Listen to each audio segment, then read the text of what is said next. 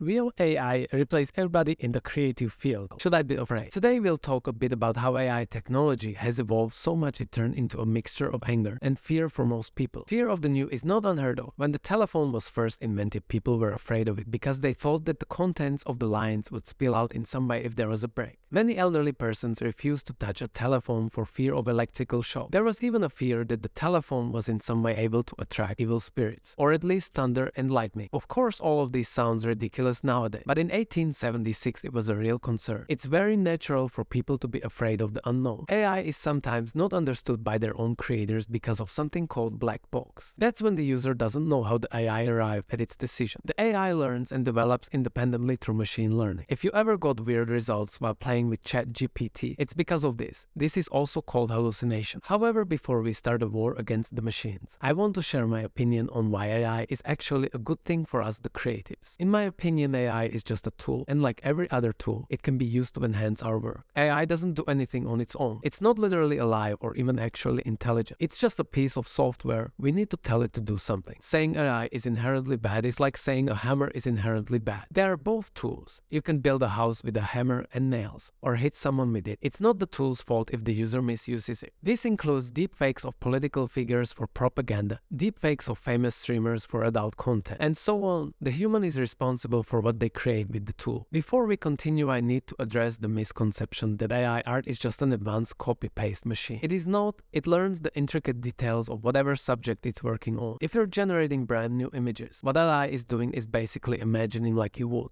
If you ask for a picture of a surfing elephant, it would take what it understands and perceives as surfing an elephant and think of an image with them, like we do as humans when using reference. The difference is that the AI did not need years of training to do that. I will leave a great video down in the description that explains this in much more depth than what I'm doing here. What people are rightfully complaining about is that their art was used in the AI database without their consent. I honestly do not believe this will ever change, as pretty much everything on the internet either is already on a database or it will go there eventually. I'm mainly discussing here what we can do right now as an artist. AI is here to stay and we need to adapt to it the best we can. If we don't, someone else will. Are you a concept artist and got really scared of AI art? Instead of trying to bash it out of your workflow, try to use it as an advantage. Instead of spending 2 hours on a sketch, tell it to do 50 sketches. Pick one that best fits your vision and go from there, either using in-paint tools for the AI to keep working on it, or you manually finalize it. Never forget you're the artist. What matters is what you want to bring to the screen and your expertise on how stuff should look and feel. This process allows for more experimentation and you are much more free artistically to decide what to keep and what to lose. The client will also really enjoy having returns in 20 minutes instead of 2 hours. This is especially important for people working in the industry. If you're starting out your artist career, don't stop because of AI. The more you learn, the better artist you'll become. Knowledge is never useless. This goes for other artistic areas as well. If you're a musician, with AI you can visually express what your songs are saying. If you're into filmmaking, you might not even need a green screen anymore. AI can do the key. AI simply saves a ton of time for actual artists and allow non-artists to have some fun creating stuff. We as artists and designers pour our heart and soul into this. But not everyone can, be it because they are already doing that in another area or simply don't want to devote the time for it.